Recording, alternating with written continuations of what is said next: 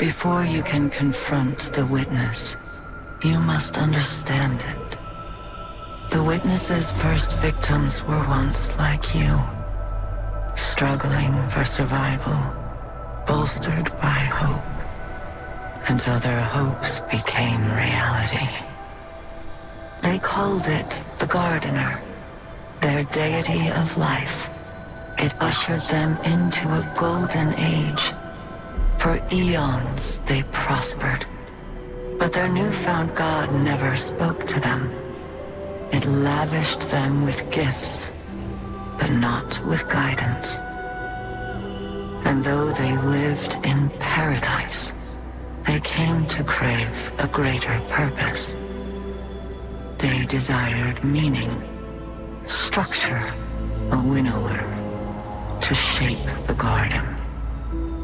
Their scholars discovered that the Gardener shared a connection with another entity among the stars. They called it the Veil, and when they found it, they arrived to claim it. They already knew much about the light, how it could bend the laws of the universe and create life. But they came to realize that it could bring ruin just as easily. The cosmic events it set in motion could wipe out entire civilizations in a heartbeat, without reason. And so they saw the light, not as a source of prosperity, but of unfettered chaos. By studying the Veil, they came to know the darkness, a power that was shaped by thought and consciousness. And in the darkness, they found the means to carve away the chaos of existence, to calcify it into a final shape, eternal and perfected.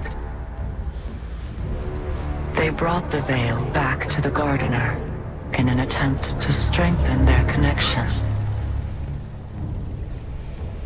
There, they could reshape reality itself.